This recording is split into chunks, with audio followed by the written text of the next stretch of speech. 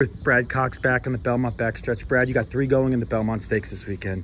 Let's start with the first one, Angel of Empire. How'd it come out of the Kentucky Derby, and how's the horse feeling? Came out great. Obviously, we didn't train yesterday, but he had a good gallop on the main track this morning, first thing, 6 a.m., moving great.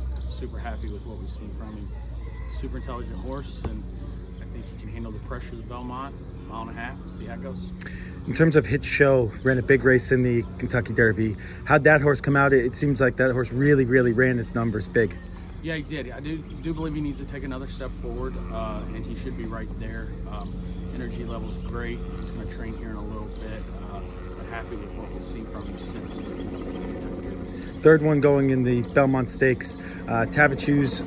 Post position doesn't really matter in the Belmont. Got the 1 hole, but we've seen Tapit in the past. We've seen what happens in the Belmont Stakes. How you feeling about that one? He's doing great. He's a horse that we always thought since last fall he would improve the more he did it with time, and he definitely has. He's improved a tremendous amount. You go back and watch his first run. I mean, he's kind of walked out of the gate, very green. Even when he broke his maiden, he was green, kind of ducking and diving down the lane. But overall, he's matured a tremendous amount.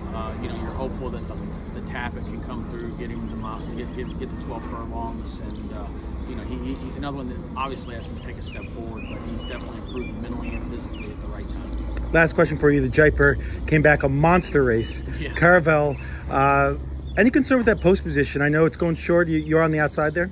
No, not really. She's quick enough away from the gate that I don't really know if it matters a whole lot with post with her. I'm pretty confident that she can get a good trip from out there. Tyler has a lot of confidence in her. She's, I think, put together 4 straight victories. She has experience here at Belmont, having won the Intercontinental last year.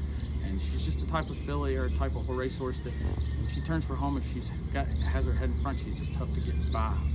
I think you look at her body of work, I mean, she's never been second in a race in her life. And to run as many times as she has shows how much determination and grit and the fight she has about herself. So I'm excited about giving her another opportunity against the boys. I mean, going against the boys again, we could see Super Philly here. Yeah, we'll see. Hopeful. Once again, she is doing well. She's super happy. She has the experience here at Belmont from last year. Hopefully all that pays off. Best of luck tomorrow. Thanks, appreciate it.